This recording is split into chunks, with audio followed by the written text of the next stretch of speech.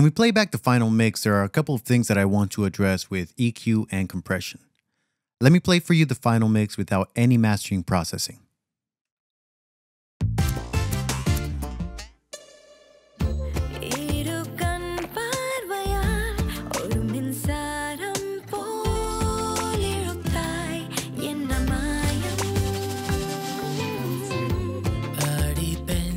While the final mix sounds clean, I believe that it sounds a little bit thin and a little bit sibilant.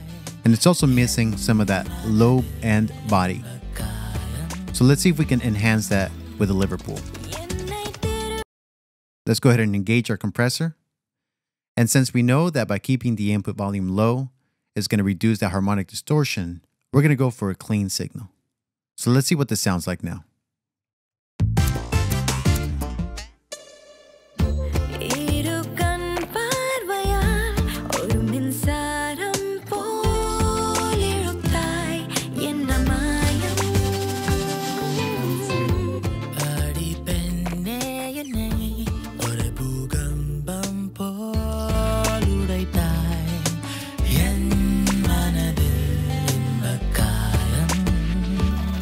Now let's start to apply some compression.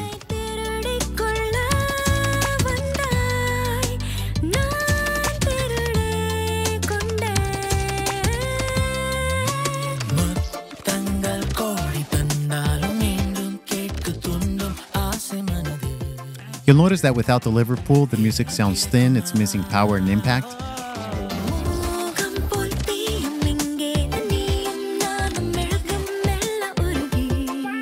Let's bring down the threshold.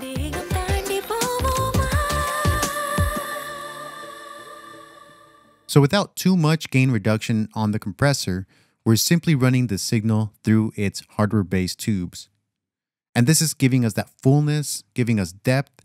It's causing the music to have more impact and sound more interesting. I suggest that if you're using this for a mix bus processor or for mastering, that you start with a slow attack such as we have here at 4, and the fast released somewhere around 1 or 2.